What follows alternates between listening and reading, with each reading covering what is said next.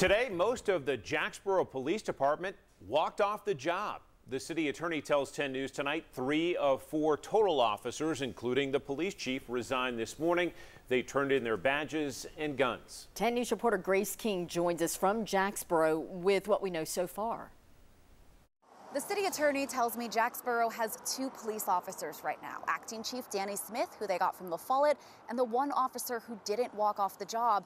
The Campbell County Sheriff's Office says they're ready to assist in the meantime. Whether it's La Follette, Jacksboro, Jellicoe, Caryville, it's all part of Campbell County, and that's what we're here for, the citizens of Campbell County. Sheriff Wayne Barton says his deputies are here to help. We will work out the details as to how we can assist them. City Attorney Stephen Hurst called Sheriff Barton first thing Monday morning. We think we have reached out and covered the entire town of Jacksboro, so they have adequate police coverage and protection. He said he's not sure why the police chief and 2 other officers walked off the job.